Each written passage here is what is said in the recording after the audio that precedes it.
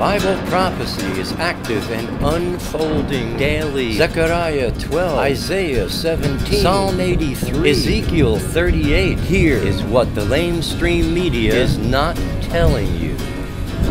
Shalom, my friends. Welcome to this week's newscast.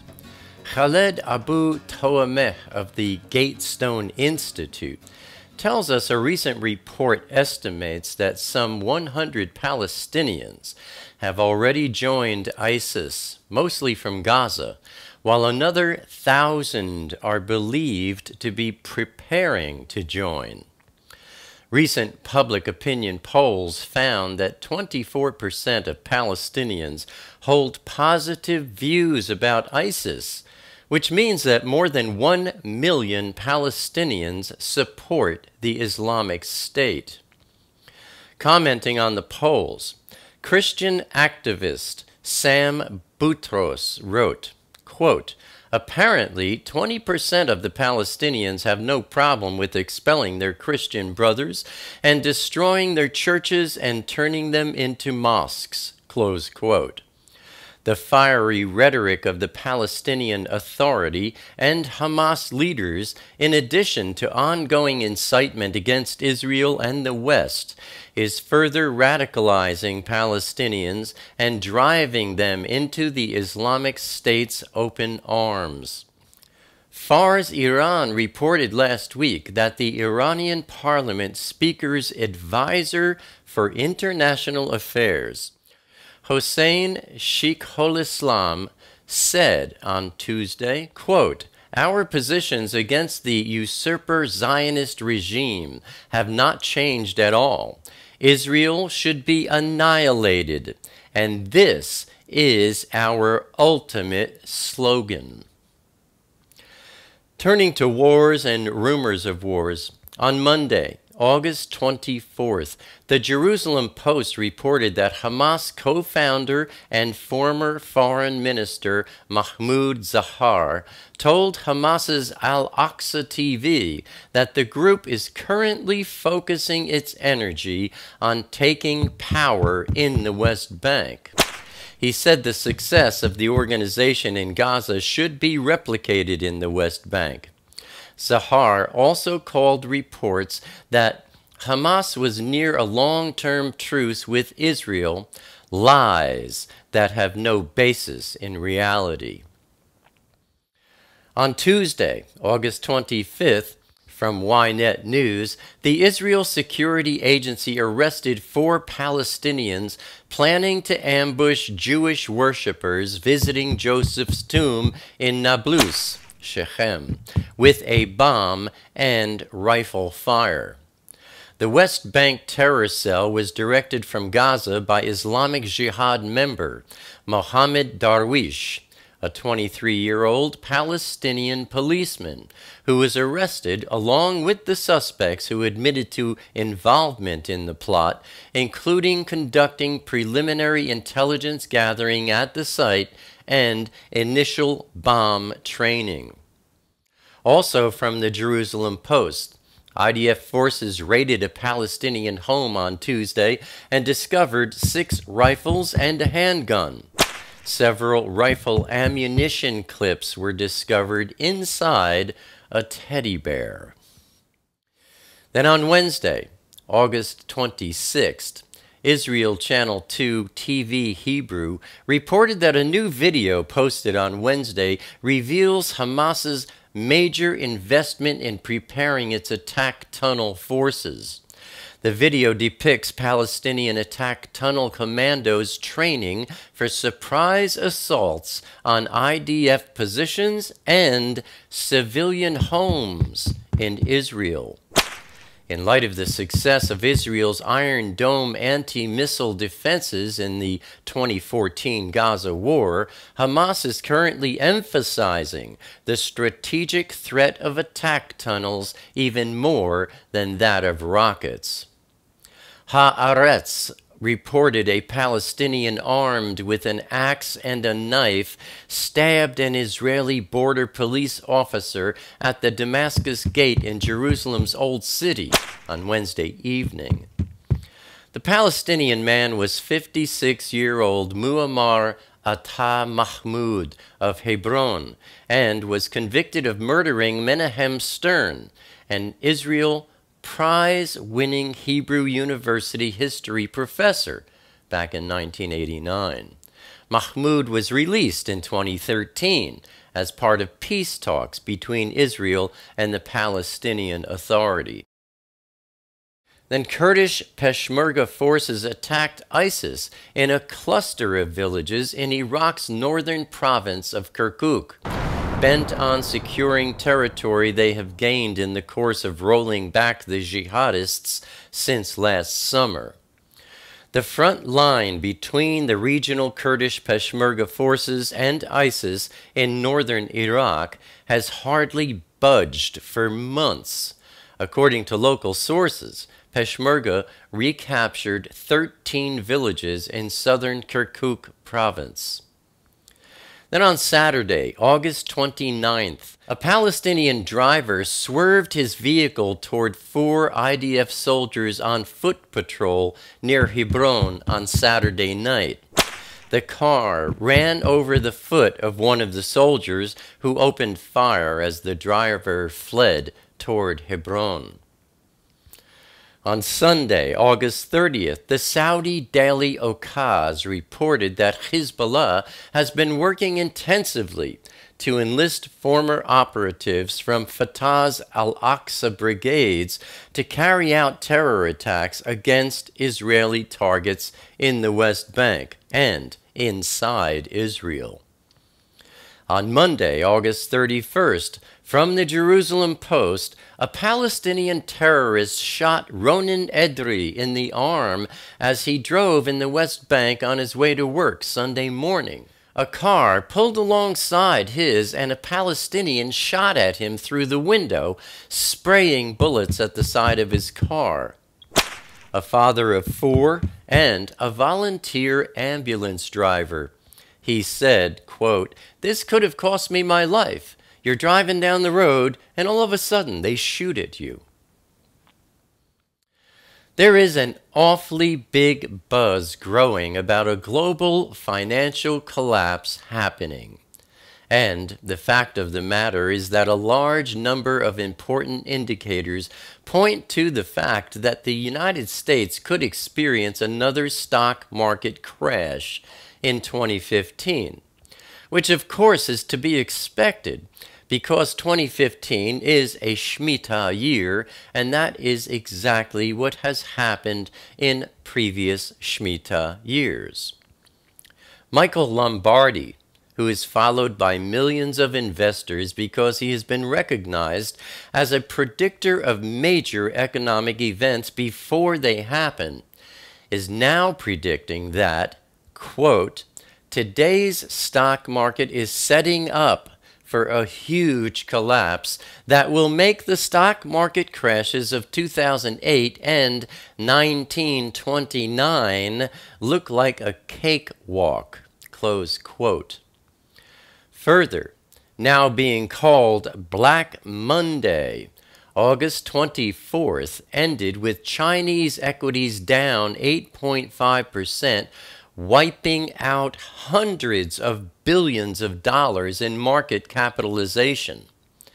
And the market bust in Shanghai was no more unusual than the smaller drops seen in Tokyo, London, and New York on that very same day.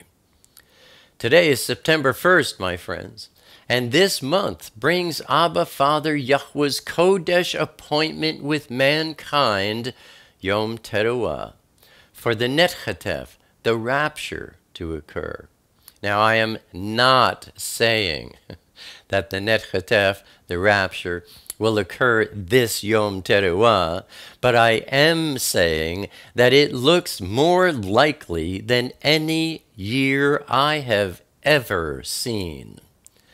Yom Teruah also includes a partial solar eclipse and marks the end of the 7th Shemitah, a time for great judgments to fall on the nations of the earth. and is followed by a super lunar eclipse on September 28th, the final blood moon of the blood moon tetrad. So the last quarter of this year is going to be something quite unusual. Once again, I'm going to point you to Scott Clarke's excellent work. You'll see this graphic at the end of today's newscast. You can click on that or on the text link seen beneath today's video in the More Info section, and it'll take you directly to Scott's webpage titled The Epic Alignment of September 2015, where you can read about and view 7 very descriptive and revealing charts which Scott has created for you. If you want to know more about the blood moon tetrad, the super blood moon of September 28th, the lunar tetrad patterns, the Shemitah cycles, and the Jubilee cycles, you'll want to click this link.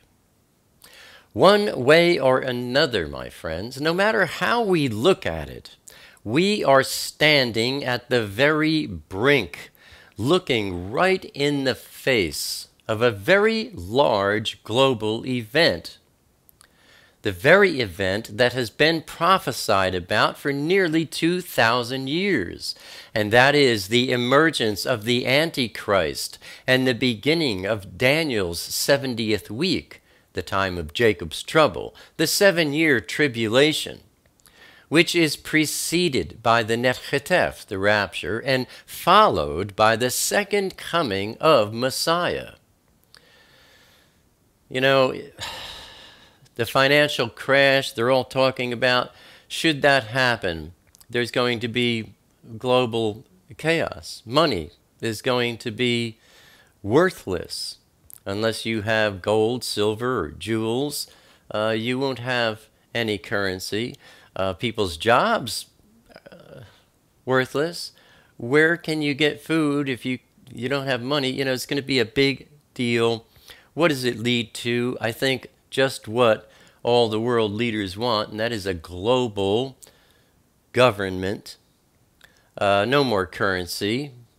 Do a chip, whatever. And what will that lead to? You know, global religion, global everything. And that is the prophecies about the Antichrist. This is a guy who comes up and he's got all the answers. Everybody thinks he's a gem. Anyway, I can't go into all of that here.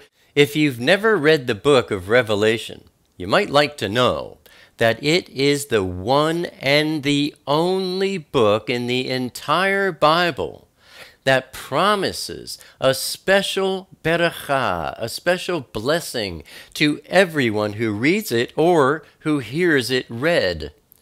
And I invite you to do just that with me. You'll see this graphic at the end of today's newscast. You can click on it, or you can click the text link seen in the More Info section beneath this video and go through the entire book of Revelation, verse by verse, chapter by chapter, with me. And in the introduction, I cover some other very important and relative scriptures that lead into the beginning of the reading of the book. Anyway, to recap this week's newscast, 100 Palestinians have already joined ISIS, mostly from Gaza, while another 1,000 are believed to be preparing to join. The Iranian Parliament Speaker's advisor for international affairs made it clear that Iran's ultimate slogan is, "Israel should be annihilated." Hamas is currently focusing all its energy on taking power in the West Bank, with commandos training for surprise assaults on IDF positions and civilian homes in Israel. The Israeli Security Agency arrested 4 Palestinians planning to ambush Jewish worshippers visiting Joseph's tomb with a bomb and rifle fire.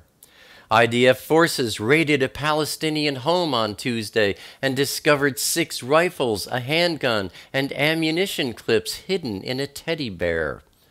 A Palestinian armed with an axe and a knife stabbed an Israeli border police officer at the Damascus Gate in Jerusalem's Old City. Kurdish Peshmerga forces attacked ISIS in a cluster of villages in Iraq's northern province of Kirkuk and recaptured 13 villages.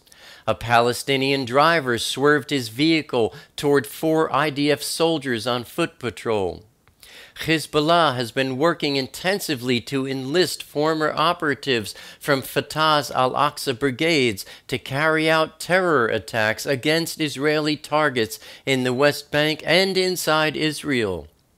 A Palestinian terrorist shot an innocent man in the arm as he drove in the West Bank on his way to work. And financial experts are predicting an imminent and massive global financial crash.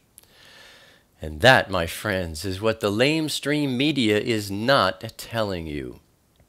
Abba willing, I'll see you here again next week. Until then, stay safe. Shalom.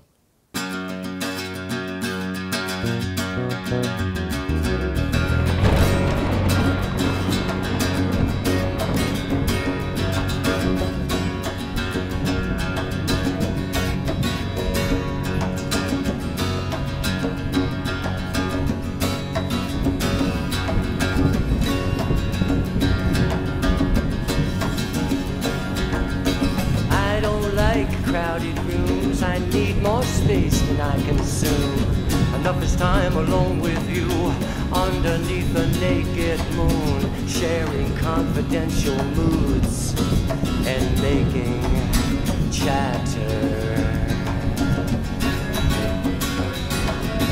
Mockingbird nocturnal sings notations of eternal things, entering the quantum breeze, flying not for want of wings. He lights his gaze on you and me, simply because we matter.